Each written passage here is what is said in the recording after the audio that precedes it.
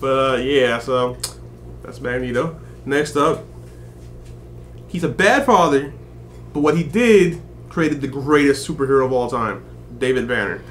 Yeah.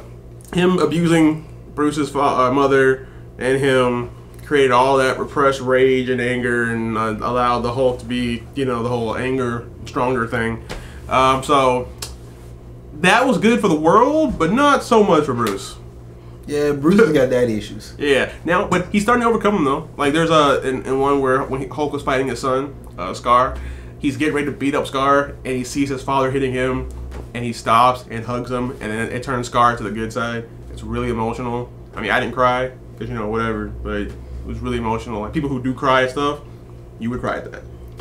Yeah, manly tears though. Yeah, because he's like, Daddy, why? But yeah, David Banner was pretty terrible father. But he turned the Hulk into a good father. Yeah, so there you go. And Hulk is now the strongest one there is in both universes. Second strongest. The strongest. Second strongest. The strongest. I'm just gonna edit out everything he says. A Superman's movie is going to make $1 billion. It's not. Well, actually, it may because all the movies are getting better. So like every superhero movie seems to be making $1 billion because they've learned how to make a good movie now. The Amazing Spider-Man did. Every good movie is making $1 billion. Remember, Spider-Man that was Sony. It didn't count. All right, next up, the reason we came up with this list. Yeah. He's so bad. Goku. Okay, now I know a lot of you are sitting around going, "Wait, he teaches his son martial arts?" No, no. Piccolo taught his son martial arts. Goten got no teaching. He didn't even know he had Goten. He came back. Oh, I had another kid. Cool. Yeah, Goku basically comes home, knocks his wife up, and leaves or dies. Yeah. Now, granted, he has choices in dying too, because a couple of times he could have gone back, he just didn't. But then he just, I need to go train. Death means nothing to him. How do you get stronger while you're dead? And just decide, I'm done being dead. Because before, you had the one-time bring back. Mm-hmm. And he's been back how many times? About 4. Sometimes he comes back to life, and he's still dead. Yeah. But he can still interact with people. So it's like he's alive. Yeah, because in some of those Dragon Ball movies, like he'll be watching as like Gohan's getting the crack picked out of him, and he goes, "You know what? I have to intervene," and then he just goes. He just teleports over there, or runs down, or actually no, he used to have to run down the Dragon Road the first time before he could fly. Now he just flies over the Dragon Road like it's so easy. It takes like one episode, and then he just comes back. And are they even sad when Goku dies now? Should they be? They shouldn't be. Like he'll be back See you next week. All right, Dad. See you next time. The world's exploding. But he's a terrible father. He didn't even know he had a kid. Piccolo is a good father. Piccolo's a great father. He's a good father. Yeah, Piccolo raised Gohan basically. Mm-hmm. And Goku, he was fighting Cell and could have beat Cell, but decided to let his son do it. Okay, now your son was supposed to be the strongest Saiyan of all time. But he was 6. But he's like 12. Like 8, but it's like, one, you don't know if Cell is going to play off your son being young and inexperienced to kill him.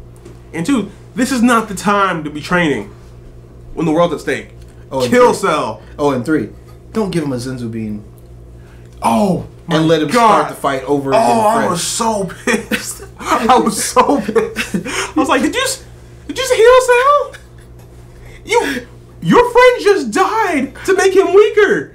And you gonna give him a sensu bean? And then say, okay, Gohan, go for it. Ain't no one got time for that.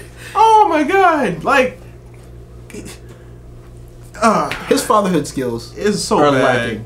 Yeah. They're lacking. He's so bad. He's not a good father or a good person, really. He just likes to fight.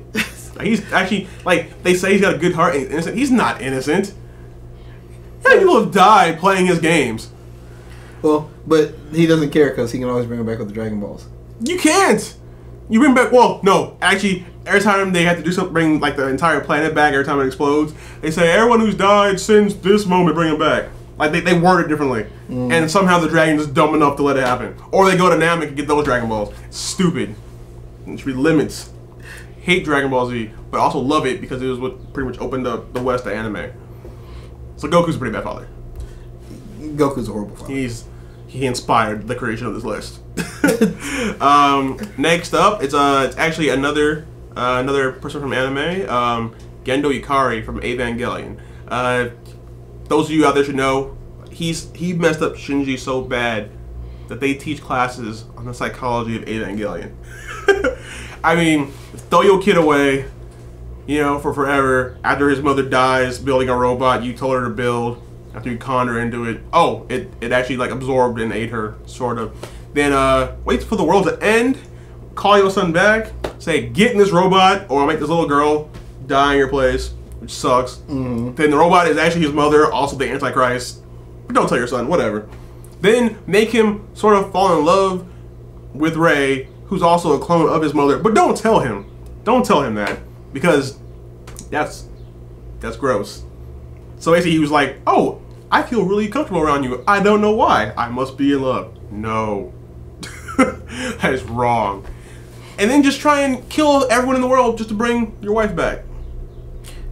Yeah. Because she would be happy to come back with you after seeing what you did to her son. Yeah. But no, there's no buts. I'm trying to come up with a redeeming quality here. Oh, he built a really cool robot. No, here's what he did though. He did something else. He one of Shinji's Shinji's like best friend was another Evangelion that got taken over by an angel and it was going berserk, right? And Shinji's dad said, you need to kill him. He's like, I don't do that. There's a human in there. He's like, all right, cool. Autopilot. And he made Shinji's Eva Unit 1 break both of his friend's arms, smash the head, rip the pilot seat out, and then bite it in half. And then he found out it was his best friend. He saw his friend's body being carried out. But he had a good reason for that. No. And it was so bad. After that, Eva Unit 1 refused to respond to Gendo. Because, Eva Unit 1 is also, Shinji's mom and his wife. So she's like, he's like, are you pissed at me, Yuri? He's like, yeah, I'm pissed at you. You just made my son eat his best friend. Now, she did it, though, because she wanted to keep her son safe. She was not happy how it happened. But yeah, Gendo's a bad father. Yeah. He's a bad, there's no redeeming quality. He has zero. And he just be sleeping with everybody who's smart to make them, follow his commands, make people kill themselves. He's terrible. There's nothing to save this man. So yeah, that's Gendo Ikari from Evangelion. Next up, the Batman. Yeah, okay. Batman. He tried. Him and Damian got together. They made progress. I mean, then Damian died. Okay. But they made progress. He took a 12-year-old boy who watched his family die, put him in bright red, yellow, and blue, bright red, yellow, and green distraction. Costume. Yeah, and then had him jump across rooftops. Dick Grayson turned out fine. Right. He turned out just fine. Then he took the commissioner's daughter. She turned out really fine. And put her in, well, at least a a gray costume with a bright yellow cape. She can teleport. At. You play Injustice. She's fine. Barbara's fine. I mean, of course, she gets shot, becomes Oracle, but the point is, she's fine. So then he finds Jason Todd, who also ends up fine, beat down with a crowbar and dies. Growing pains. He comes back. He comes back, and now he sleeps with Starfire. So then, after he's decided that, okay, these were all bad ideas, I'm never gonna do this again with another kid. Then he gets another one, Tim Drake. He's actually Tim Drake. Tim Drake actually hasn't had anything bad. Nothing's happened to him. He's not really important to DC Universe. Yeah, that's true. Can you name one thing that he's done other than be in Young Justice? He had the first cool Robin costume. The red and black one? No. It was black, red, and yellow, but it was the red and black one is based off of that one. Like, because before, like, Dick Grayson's Robin costume was the little green shorts with the vest. Little gay one. Yeah. Tim Drake's costume was the first one that had like long pants and boots. See, look at that. It's progress. Yeah. And then his own son, who really should be the only Robin because he was the only one actually trained to be Batman. Yeah, and he's dead now. Yeah, I don't know how he died. He'll come back. I don't know how he died because I was walking in the comic book store to buy the issue where he dies, and everyone in the store spoiled the whole thing for me as I was buying it. So I don't know how he died. I don't either. I don't want to find out because I was spoiled. I have the book. I could read the book. What do you All want? I know is he's dead. Now, next on the bad fathers list, because I don't want to talk bad about the Batman because he's perfect. He's done nothing wrong. He's Batman. He's Batman. Lion-O's dad. Okay, yeah. I forget what Lionel's dad's name really is. He was only around for like 2 seconds. But, okay. You have a son. He's born to be the king. You have an adopted son. And you spend, well, your real son's entire life making him feel inferior to the adopted son who can't be king anyway. Mm-hmm. Because the sword didn't choose him. Now, the precise moment that the Sword of Omens chose Lionel, that should have been the moment where he said to Tigra from then on, you know what, son? I know you want to be king, but he's the king. Get over yourself. Help your brother. Yeah. Instead, he spends all his time going, Lionel, look how much better at things Tigra is. He should be king. But, you know. Everyone said that. Everyone said that to Lionel. Which is suck. And as a father, you should have been able to step in and stop that. Or send him away for some training or something. And also, Chikara, why did you go with the backstabber? Oh, you mean the guy who went into an alternate universe and tried to kill Lionel? Yeah. Yeah. And then you were told about that, and then you made out with him. Ticks me off. But anyways, Lionel's dad sucks. Yeah, Lionel's dad's horrible. Because, let's face it, you know, it's one thing. Like, the adopted kid, loving him is one thing. You know, you love him, you take care of him, whatever. You don't let him belittle your son. Mm-mm. Because at the end of the day, only one of them is actually your son. Blood, man. Come on now. Come on, son. But yeah, Lionel's dad sucks. Next up. This is the last one on our list. He's also terrible. Norman Osborn, the Green Goblin. Yeah, the guy who belittles his son for his best friend. Who ends up being his villain or his hero. Yeah. Oh, and then also, yeah, turns his son into a goblin, gets his son killed, and then blames all that on the friend he was belittling him for in the first place. And then somehow becomes director of S.H.I.E.L.D., which turns to Hammer. And they give him all Iron Man's crap and make him Iron Patriot. Yeah, let's not even get into the Iron Patriot thing. Because he found God. What?